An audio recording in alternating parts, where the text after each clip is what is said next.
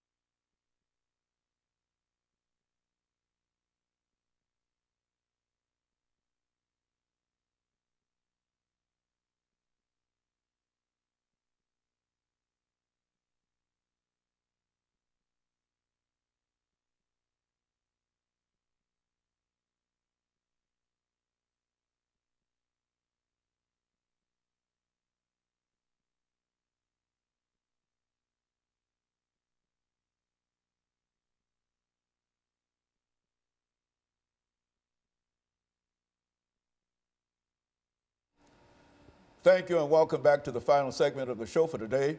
We're talking to Pastor Kay Walker, Miss Erica Lanier, and Mr. Preston Stewart.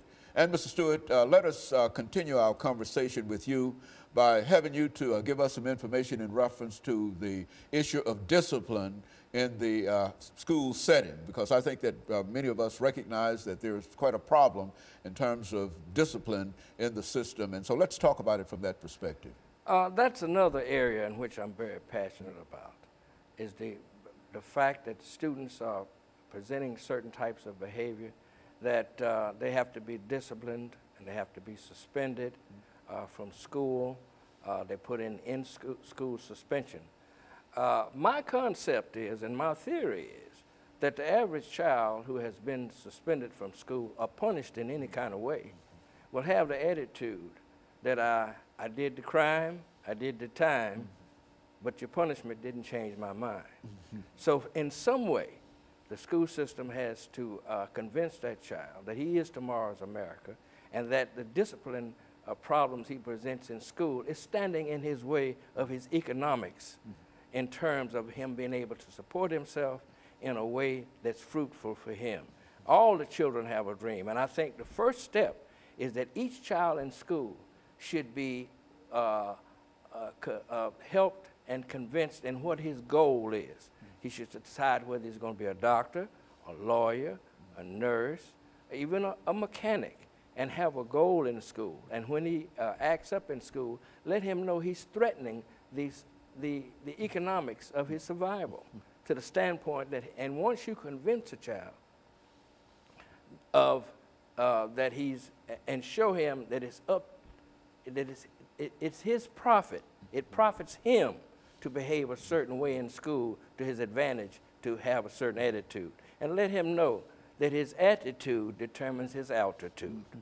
And that you do certain things in the school that's uplifting, that's motivating, and inspiring.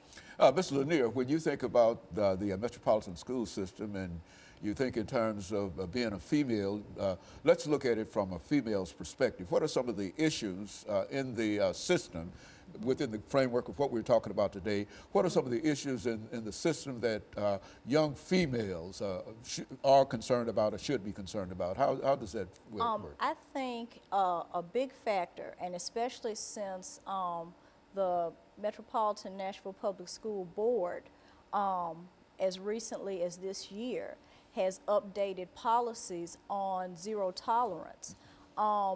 And with the recent announcement that they're going to open up Twitter and these other elements, no one is looking at social media and how detrimental it is to all of our youth, but especially our young ladies.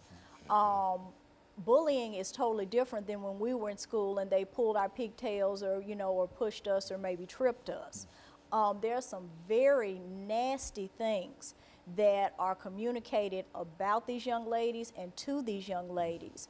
And sadly, you know, we're hearing, you know, more, you know, attempts of suicide, and also, young ladies are not realizing that things that they may do at social media today, just as if you robbed a bank, will follow you in essence in the future. I have a friend who deals with student aid, and she said that one of the first things they do before they decide whether or not they're going to give a student any type of financial aid is they go out on social media to see what type of student this is. So you could be a straight A student, never got in trouble, but because of one single misjudgment on social media, you know, be passed over for financial aid, for a job, or numerous other things. You know, Pastor, I think that that's one of the things that we rarely think about in terms of how detrimental some of this can be to our young people. And Absolutely. You know, Dr. Haney, here's what we want to really have the Metropolitan Nashville Public School system feel. We want them to feel the presence of the Educational Committee of the NAACP as well as the full backing of the NAACP when it comes to and relates to our children's education.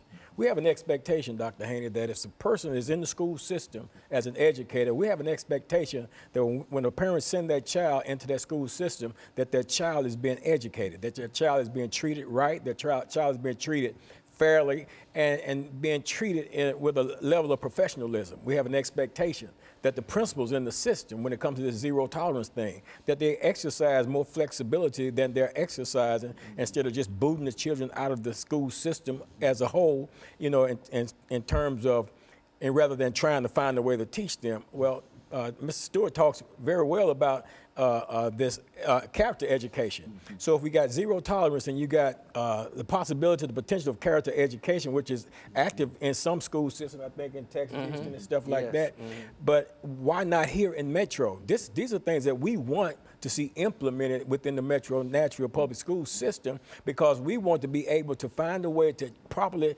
educate our children, and we want them to be educated by trained professionals who's going to act in a professional manner. It's not going to be disrespectful toward our children and the like, because if those things are happening, rest assured that the NAACP, we're looking, we're watching, we're going to be at your meetings, we're going to be in your face, we're going to be where we need to be so that we can guarantee that a child, a mother who sends her child, a father who sends his child to the school system, that they can have a reasonable assurance that when they go off to work and when they retrieve their child in the evening, their child has been exposed to an environment that cares, concern, and is properly educating that child. And we're not settling for anything less than that. This is what we expect, this is what we're moving toward, and this is what we're going to accomplish in this situation. Very good. Mr. Stewart, we've got about 3 minutes. Let's start off simply by summarizing some of the things that you would like to see done in reference to what we're talking about, and then allow Ms. Lanier to continue on, and then we'll wrap it up for the day.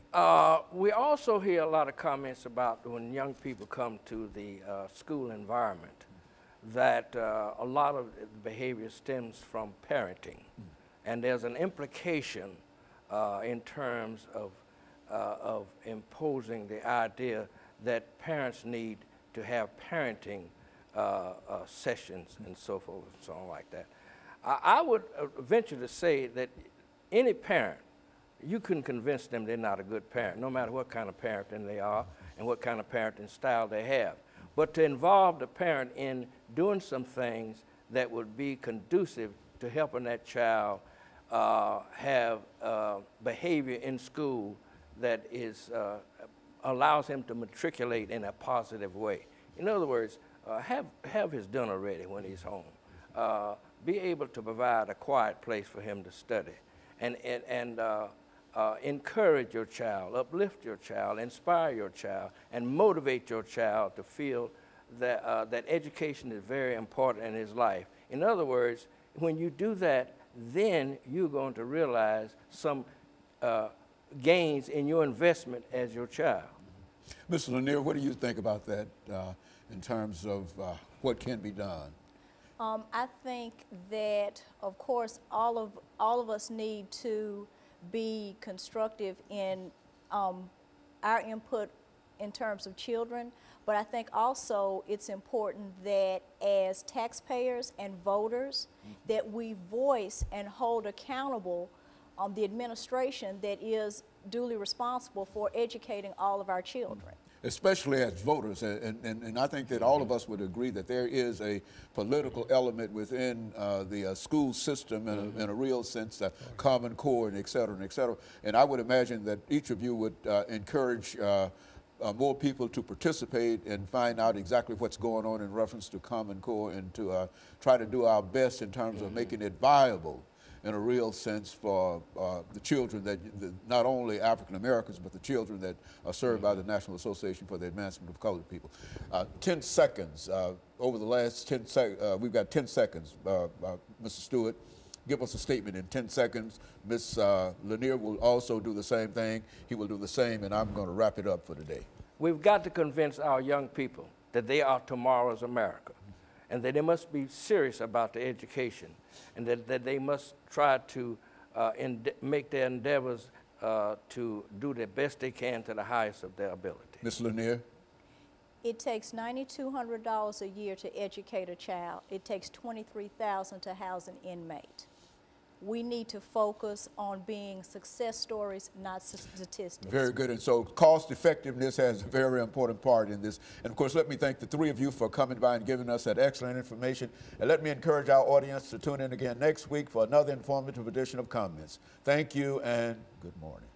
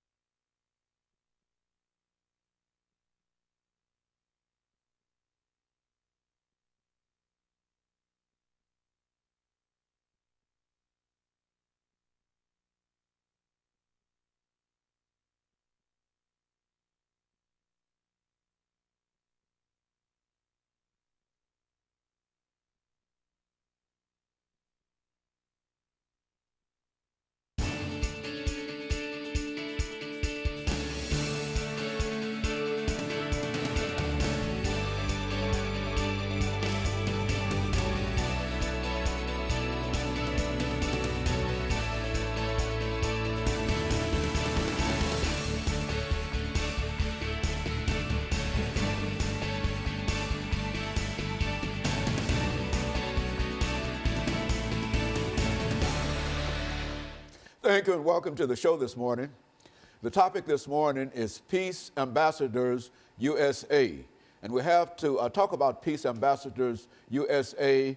Mr. Arafat, Mr. Arafat, who is the Executive Director of Peace Ambassadors USA, as well as the founder of that organization. Mr. Yasser S. Arafat. And of course, Mr. Arafat, let me welcome you to the show this morning and to tell you how delighted we are to have you with us and to talk about what I consider to be a very, very important topic, and that is peace. Absolutely. And I think that you've got a program that you call Peace Ambassadors USA that you'd like to talk to us about this morning. But before we get into that, Mr. Arafat, let's see if we could get from you some information about your background, your education, and some of your experiences, and then we'll, by the end of this segment, we'll have an opportunity to talk about the organization itself, Peace Ambassadors USA. Well, thank you so much for inviting me, and the pleasure is all mine. My name is Yasser Saleh Arafat. I was born in Yemen originally. I came as a teenager to Brooklyn Heights, New York. And in '95, I came to Nashville, Tennessee, and it's been home since. I worked at the Metropolitan Public Schools as an ESL parent liaison for a few years. And then I became the Director of Education and board member of the Islamic Center of Nashville, the one on 12th Avenue, until 2010. We established another Islamic center called the Islamic Center of Tennessee, and I was one of the main founders and vice president. And then 2012, we started the initiation and the beginning of the establishment of Peace Ambassadors USA. I have my educational backgrounds. I have an undergraduate degree from Middle Tennessee State University in political science, actually pre-law. And I have a master in Islamic studies, and planning to start my doctorate in Vanderbilt for political science, and also JD, because I have a pre. And basically, that is kind of what I do. It's I go and give lectures in colleges, universities, using my background in Middle East, or whether in the United States, in religion and politics. We use the degree in politics basically to talk about politics in the Middle East, and we use the degree of Islamic studies to talk about interfaith dialogues and programs, trying to reach out. We go to churches, we go to colleges, we go to schools, we invite people and churches to our mosques, and that's basically with the background of education. My plan is to finish the doctorate and again use it in the same way of reaching out to the public, whether here or overseas. The religious background gave me the chance to also become as we call in Arabic, khatib. I give Friday sermons. I give it here in Nashville, Tennessee, and I give it in different states. Every Friday you'll see me traveling to one state, and I do it as a volunteer, basically. I'm not going to qualify myself and go and say I am an imam. That is not what I would call myself, but I would call myself as a religious educator and a communicator. Also, my involvement in the community for the last 17, 18 years gave me that leverage to know what the needs are. So I became a community developer. I help those who want to establish institutions, whether in the state or outside the state. So there is a group of individuals who would like to start a religious institution or a non-religious institution, a non-profit, since we studied that. I go and help them, again, volunteering. That's basically well, you know, the important thing here, I think, is that you've been involved in trying to create a situation to bring peace among people for a long time, I would imagine. And out of this came the organization Peace Ambassadors USA. Now, excuse me, let's start off. We've got about a minute before the end of this segment, but sort of give us an overview of what that organization is about. And when we come back after this commercial break, we'll allow you to go deeper into the organization. Absolutely. Well, it's basically an American Islamic outreach. Muslims, Christians, Jews, and others need to start learning about each other from each other, rather than from Van Damme and Chuck Norris movies, and as you know what I mean. It's an establishment that will bring people together it will facilitate and foster a better communication and a better interfaith dialogue. So Very good. And of course, we're going to take our first commercial break, and we're going to take this first commercial break, and we'll be back with you following this very, very short commercial break.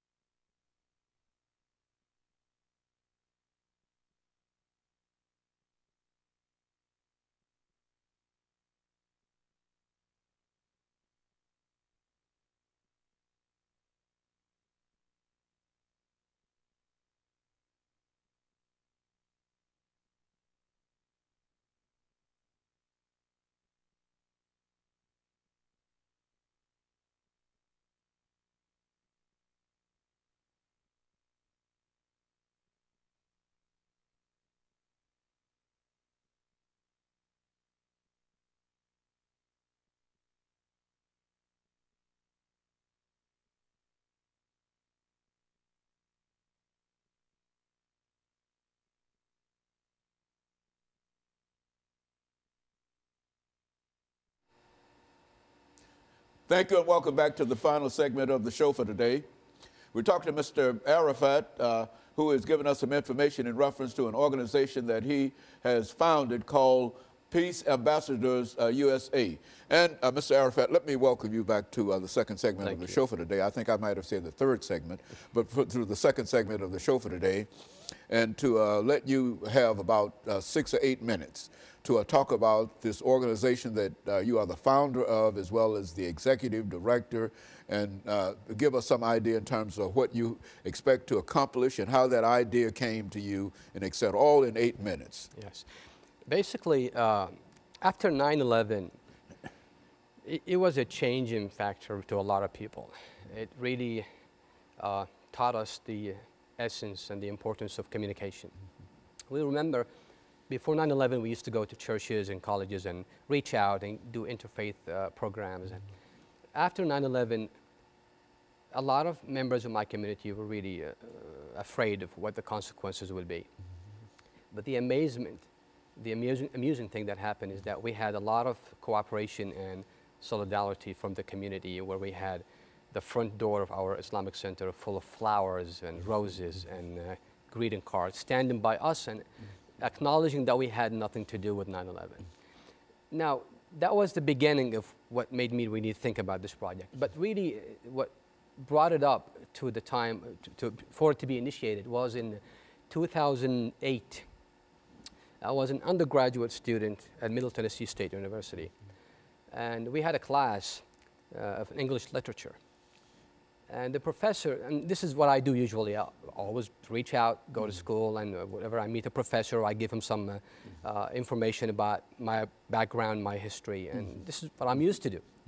So I gave it to him, and the next class, he said, "Mr. Arafat, can I have a few minutes?" I said, of course. So he started asking me questions, and I answered those questions. I was pleased that he did. Second class, Mr. Arafat, can you got a few more minutes? I said, of course. And basically, every class, we sit down for 5 to 10 minutes to talk about Middle East, religion, and on. I was surprised that in the middle of the midterm exam, he chose one of the topics which we talked about, which was women in Islam. I was so pleased that he did. And I wanted to give the presentation about it, but someone else ended up taking it. I said, well, that is what happened. When the time came for that presentation to take place, the person who took over this topic stood up, but didn't do a good job, basically. And instead of talking about women in Islam, that person talked about women in Saudi Arabia. So the professor said, stop. I mean, I asked you to write a paper about women in Islam, not women in Saudi Arabia. And where you got your information from? He said, from the internet. Well, anything you get from the internet is something that you take as face value.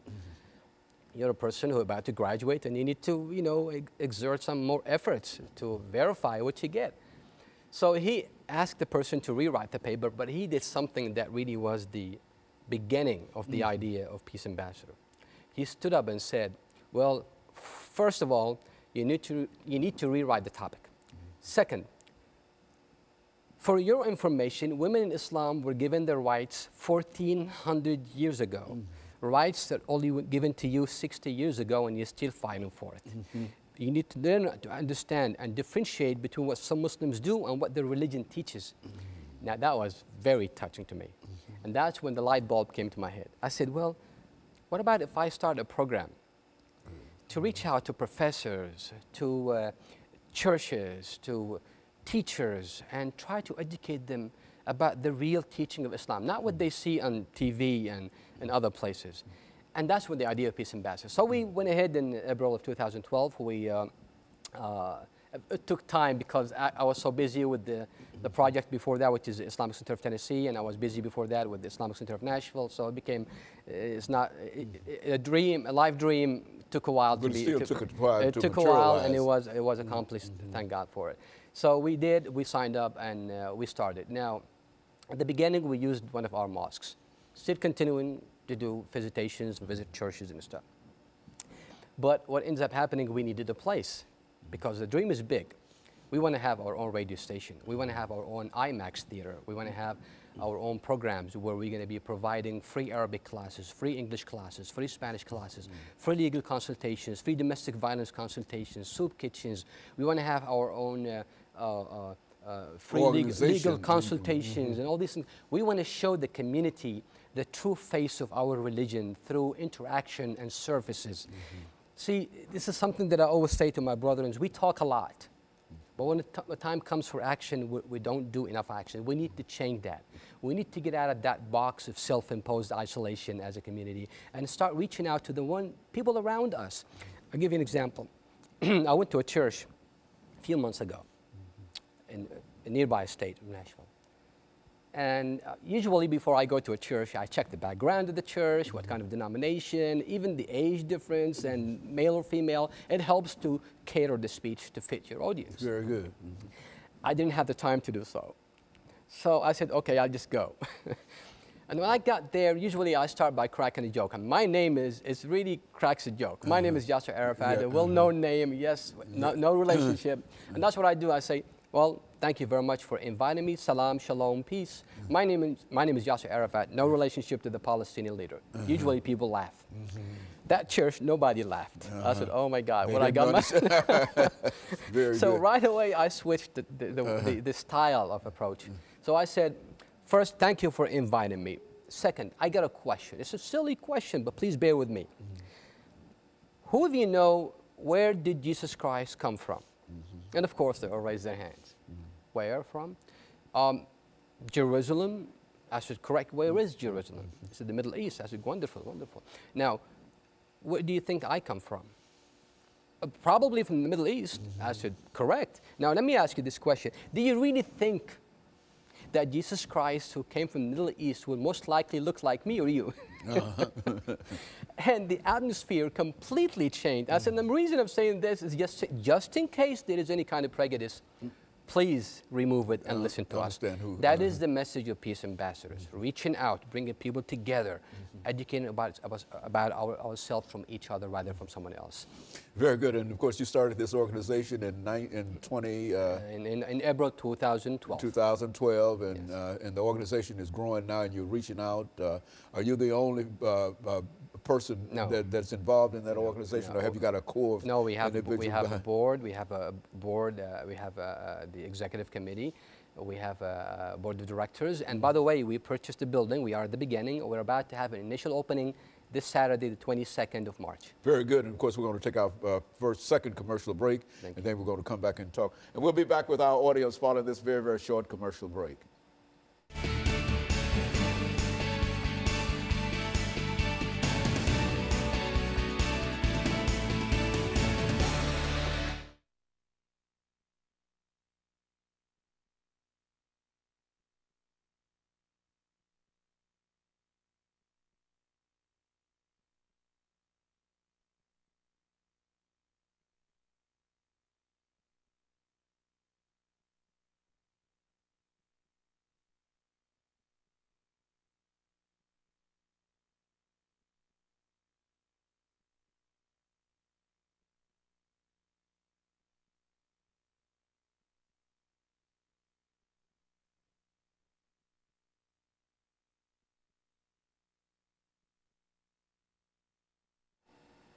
Thank you and welcome to the final segment of the show for today. The name of the topic for today is Peace Ambassadors USA, and we're fortunate to have with us the founder and executive director of Peace Ambassador USA, Mr. Yasser S. Arafat, who has given us some information about his background and the founding of this organization. Now, Mr. Arafat, let's look at some of the issues that I'm sure that your organization has had to deal with dealing with the Middle East. And let's talk about what you might consider some of the most important issues in the Middle East over the next 8 or 10 minutes. Basically, if you look at the foreign policy of the United States of America in the Middle East, I mean, from study and from reading and from understanding the issue, you find there are two major things that we deal with in the Middle East: oil and the Palestinian-Israeli conflict. These are the two major things. Oil is being secured. We have good relationship with the region, at least the governments of the region, and so we have a good flow, so we're not going to have to go through the embargo of the 70s. And second is the Israeli-Palestinian conflict, and this is, to be honest with you, is the crucial, the most important issue in that part of the world. I see our foreign policy of our government failing, and it has been failing for a long time. It's unfortunate to say that. And it's failing because there is no genuineness involved. Once we become a just broker to reach peace, it becomes much easier for us to bring people on the table. When we are just and we are equal to both parties, things will take place, peace will materialize. Without justice, equality, respect, peace cannot be in place. You can't expect to come to take over my land, prosecute me, kill me, starve me, and then have peace my way or the highway. I believe that as the greatest country in the world, that greatness comes with a huge responsibility. Whether we like it or not, we do have a responsibility in that part of the world, because we are one of the reasons that we are the main supporter of the State of Israel, basically. So we should have some kind of leverage if we want to use it. I understand AIPAC and other lobbyists do have an impact in Congress and the White House, but still, the national interests of the United States of America should come first before any other national interests of any other entities. I believe, this is what I believe, and I'm sure there are many people out there who believe such a thing, that 9/11, for example, is a direct result of our foreign policy in that part of the world. 9/11? 9/11, I do believe that very, very strongly. Why do I believe this? If you look at what the terrorists do and say, they do use the Palestinian cause to recruit terrorists, to do a lot of things. And that Palestinian cause and dilemma really does resonate in the hearts of the Arabs. There are 300 million Arabs who do not like the State of Israel. They consider it to be a cancer in the heart of the Arab nation. Go back to history. That's not the case. A lot of people think that, oh, the Arabs and the Jews have been fighting each other for thousands of years. That's not correct. The Arabs and the Jews are cousins. The Arabs are the descendants of Ishmael, the Jews are the descendants of Isaac, and both are the children of Abraham, peace be upon them all. So that is, you look, again, near history, 18th century, 19th century, when the Israelites and the Jews were put in ghettos in Europe, their cousins welcomed them with open arms. So they came, they settled in Turkey, they settled in Yemen, in Morocco, and other places. So there is no hate relationship. There is, as a matter of fact, there is a beautiful organization, I think of Hasidic Jews, who stand up and say the truth as is. They said that we used to babysit for the Arabs, and they babysit for us when we used to go to the Sabbath. That's kind of the relationship they used to have until the Zionist movement came and whatever happened. So I believe that as a greatest country in the world, with our President Obama, who we respect, even though we disagree with a lot of his policies, especially in the Middle East, I believe there is a chance for peace. I went to a synagogue a while back to give a talk, and I stood up and I said, I want to start an experiment with you, my friends. Close your eyes and visualize the following. Two little babies, 9 months old, both naked, both with a bullet in the middle of their chest. They're both dead. They're being washed, cleaned, and prepared to be buried. Now, one of them is an Arab and the other one is a Jew. Would you please tell me which one is? Which is which? You cannot. No. You can't. These both innocent babies being killed by bullets. Who's to blame? The babies? No, us. What have we done to reach out? If we do not become a just broker and reach out and use the leverage that we have against Israel and bring them together to the table for them to compromise and accept the UN resolution. And I don't know if you've read this, in 2002 in the Beirut summit, the Arab League, there was a Saudi initiative which told Israel, accept the UN resolutions, go back to the 1967 borders, allow the Palestinians to have their own states, and we will normalize all relationships with the state of Israel. We will recognize the state of Israel, we'll open borders, and we'll have just a regular relation just like any other state. Question is, why didn't Israel accept such a thing? They say the Arabs don't want a peace, the Arabs don't want peace. That is not true. It's unfortunately, that is not true. But what we need to do right now is to ask our government, and in particular our President Obama, to really make better choices for our own safety in this country. There is a lot of resentment, and if we do not reach the peace of hands, and that's what we're going to try to do in Peace Ambassadors, reach out to people here and over there and tell them, hey, as people, we could create a powerful segment of society where we could influence the decisions that are made in the government. We want to live in peace, but we want to also let others live in peace. If we come into the Palestinians and say, as American people, which I believe American people, I was in Kuwait last year and I said something on the radio. I said American people are the most generous, most God-loving people I've ever seen in my life. And the person who was given the interview was like, you sure? I said, yes, I am one of them. So again, they don't know us like we don't know them. And through these kind of reach out programs and communication and peace ambassador programs, I think we could foster a better way of reaching out and getting to know each other. I was one day in the church, and one of the people there asked me, Mr. Arafat, why do you guys worship statue? See, they think that Muslims worship a statue, his name is Allah, and that is the moon god. And that's why we have the crescent on the top of the buildings. It has nothing to do, we don't have such a thing as the moon god. So I don't blame them, to be honest with you. Because they don't know. They don't know. I blame myself and the Muslims in general. What have we done to reach out? When was the last time you knocked the door of your neighbor and told them, hey, I'm a Muslim, would you like to come for dinner? When was the last time you talked to your classmate or co-worker or whatever? A lot of Muslims shy away, and again and again and again, I do blame myself and my community for not reaching out more, and we are planning to change that. And so you believe that the organization that you are the founder and the executive director, the Peace Ambassadors in USA, can play a significant role in terms of reaching out and making people understand both sides of any kind of question that might be raised dealing with any problems that you might have in the Middle East. Absolutely. Is that what we're saying? Absolutely. What we're going to do, we're going to start with our own neighbors next door. That's what we start building, those kind of good relationships. You can't just reach out to next city when you have problems with your own people next door. You got to start with your own, those who are around you.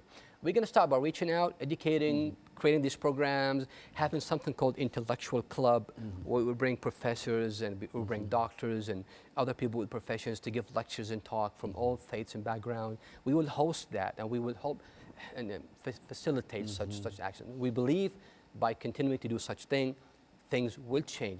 Might not happen tomorrow, but you got to start somewhere. It's better. Look at the civil rights movement in the United States. Look at all these movements that started. They didn't just happen overnight. There were a lot of sacrifice and a lot of time that took place. But again, this is the land of dreams, and we believe we can accomplish it. And so you do believe that you've got an organization that people can buy into, and it would do quite a bit in terms of at least moving toward bringing some kind of understanding between peoples in the Middle East. And we believe that anyone could become an ambassador regardless of your faith and background. And let me thank you, and let me encourage our audience to tune in again next week for another informative edition of Comments. Thank you and good morning.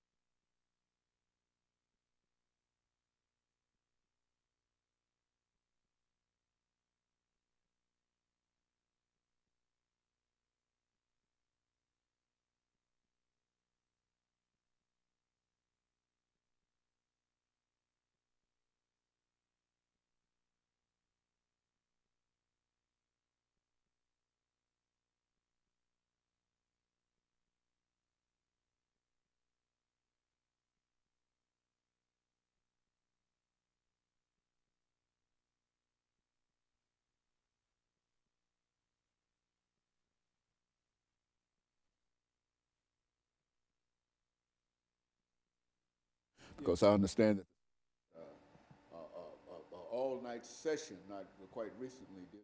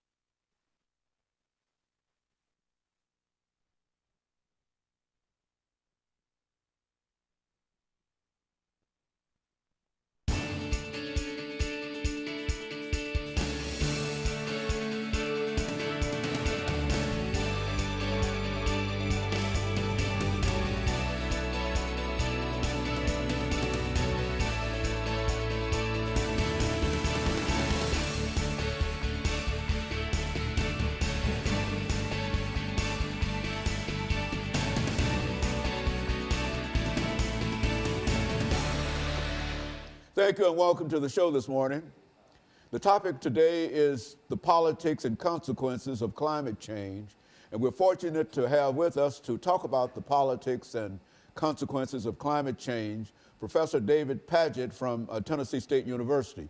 Dr. Padgett, let me welcome you to the show this morning and to tell you how delighted we are to have you here, because I think the topic that we're going to talk about is a very, very important topic, and quite a number of folks are involved in it one way or the other. And so let's have you to start off by giving us some information. You've been with us before, but there might be some members of our audience who might not know that much about you. And so give us some information about your background, your education, and some of your experiences, and then by that time we should be able to get into that second segment. Then we'll talk about politics and consequences of climate change. But during this first segment, let's talk about DrDPadgett and some of the things that you've been involved in, and et cetera. Okay, well, I earned my undergraduate degrees in geography and geology from Western Kentucky University, and I worked for the federal government for a while as a physical scientist. And then I did my graduate degrees, master's and PhD, in physical geography and geology and environmental engineering. And so I guess my academic training is primarily in what we would call Earth System Sciences. I helped to start the environmental geography program at Austin Peay State University. I also taught in the environmental studies program at Oberlin College. And following Oberlin College, I came to Tennessee State University 15 years ago. And I've been teaching weather and climate at Tennessee State University. Weather and climate is part of Earth System Science. For the past 10 years, I've taught weather and climate. I've been a member and participant of the American Meteorological Society's climate diversity and climate weather projects, the objective of which is to expand the numbers and increase the numbers of people of color, specifically African Americans and people at HBCUs, in studying climate science and weather studies. So I've been in that program funded by the American Meteorological Society for the past 10 years. I'm also a certified weather spotter, so I'm one of the people that goes out and tries to warn the community of tornadoes and hail and other violent weather when it comes into our area. Now, when you say that you're a certified weather spotter, now what does that mean? I mean, to be certified in reference to that? Well, the National Weather Service periodically has trainings for anybody, any citizen who is interested in being out there on the ground looking for tornadoes especially. Tennessee is one of the places in the United States where you're most likely to be killed by a tornado. We were the #1 state until Alabama surpassed us a couple of years ago. So tornadoes can be very deadly events here. And even though a lot of news stations have radar, radar only detects tornadoes that are very close to the radar stations. The farther you get away from radar stations, you really need to have people and human beings on the ground with eyeballs to see these tornadoes.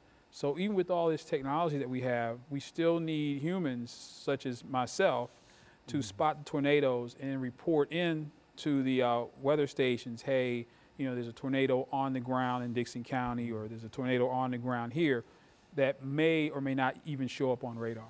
And so in a real sense, you go out when there's a danger of a storm, excuse me, and you go out and you search and you call back in, and now that's sort of a dangerous kind of situation, because it means that you come put yourself in the line of these storms and tornadoes. Is that what you're saying? Well, I'm not a storm chaser. I'm not a tornado chaser. If I happen to be at work at Tennessee State University and a storm is coming, then I'll look out. You know, I'll take cover, but I will watch the skies. If I'm at home or wherever I happen to be, I'll be watching the skies. And since we have cellular phones now, I would be able to call in and say I'm a certified spotter, and here's what I'm seeing occurring on the ground at this location. And then that way, the warning would go out that not only do we see a possible tornado using the radar, but there's someone who sees the actual tornado on the ground. And by being a certified spotter, it means that gives you more credibility when you call and say and announce that you are what, a certified spotter. Oh yes, I've been through training. Not just anybody can call in. Yeah, it has to be someone who's been through the training. Training with the experience and et cetera, know what they're talking about. Exactly. And that when the people on the other end receive it, that has great credibility being certified, other than if I were to call and say, it looks like we might have a tornado over here, I'm not certified, they probably wouldn't pay. Yeah, you wouldn't have that. There's one phone number that we call. Okay, but we'll go take this first commercial break, and then we'll get back into, and we'll have our first commercial break, and we'll be back with our audience following this very, very short commercial break.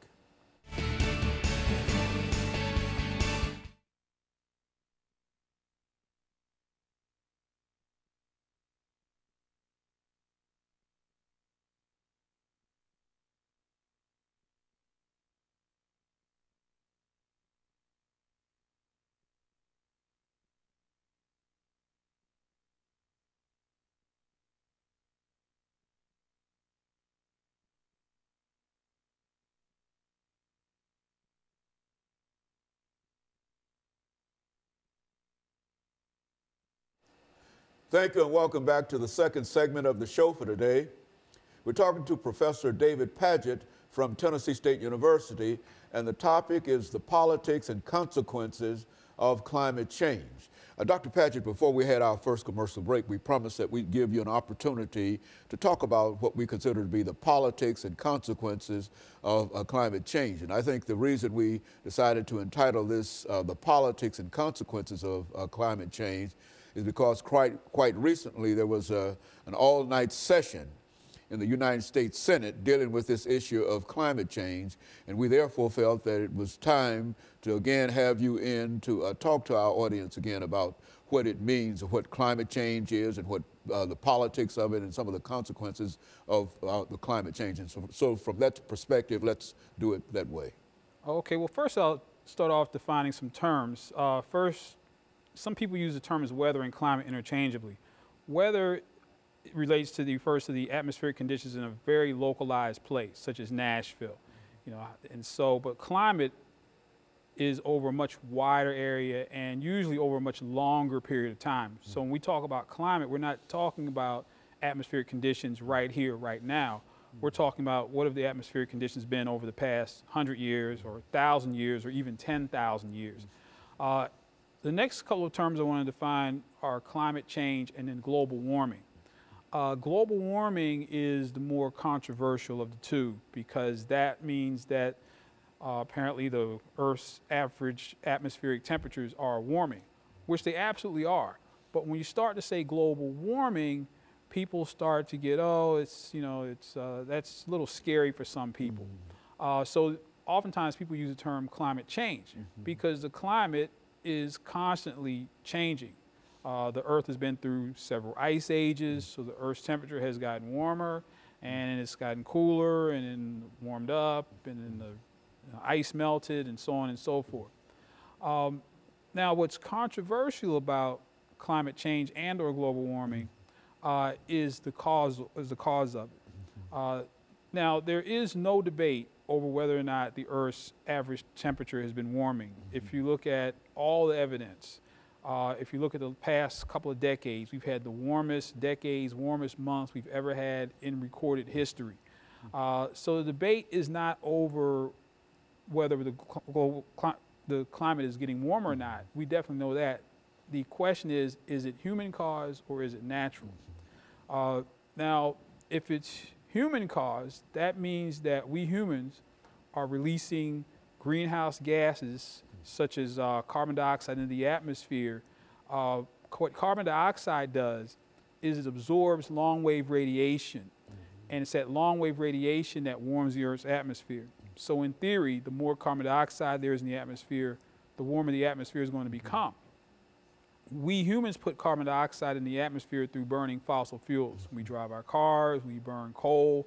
About half of our electricity is produced by burning coal. So we engage in a lot of activities that pump carbon dioxide in the atmosphere. The question is, are we pumping so much carbon dioxide in the atmosphere that we're causing the climate to change, that we're causing, that we're putting so much extra carbon dioxide in the atmosphere that it's absorbing excessive amounts of long-wave radiation and pushing our temperatures higher and higher, which eventually will melt the polar ice caps, which is melting glaciers, which will cause sea level rise and any number of consequences. There are some relationships between climate change and weather, such as hurricanes. Hurricanes are predicted to become more powerful. They might not become more frequent, but definitely as the ocean waters warm, we might see years such as year 2005, we had hurricanes Rita and Wilma and of course Katrina, which were some of the most powerful hurricanes and the largest hurricanes we've ever seen in recorded history. But the question comes in to play as to whether humans are significant enough factors on this planet to cause the climate to change. Because, like I said before, when humans weren't on the Earth warmed up, cooled down, we didn't have anything to do with it. One volcano can put enough greenhouse gases in the atmosphere, it will be an equivalent amount of humans putting that amount in the atmosphere through our activities. One volcano. One volcanic eruption historically has changed the climate for years afterwards. We humans aren't necessarily able to do that. Now, what it all boils down to is money. If we humans are causing the climate to change and of course causing global warming, the way that we mitigate that is with pollution control, is that we pay for devices that will keep greenhouse gases from escaping. Those devices are very expensive. For example, there's a coal plant right here in Gallatin, Tennessee that's being retrofitted so that it will not produce as much greenhouse gas. For that one plant, the retrofit is $1 billion. That's $1 billion for one plant in Little Gallatin, Tennessee. So just think about the cost all across over the nation. We're talking about amounts of money that are unfathomable. Big business and industry, they do not want to pay that money if it's a natural cause. They don't want to find out from a scientist 20 years from now, oh, you know all those billions of dollars you spent? We were mistaken. This is all natural. The Earth is warming up all by itself. We humans don't have anything to do with it. So, and the money in politics comes into play in that, of course, the United States We are a massive producer of fossil of carbon dioxide. But there are other countries such as China and India that are right now having their own industrial revolutions.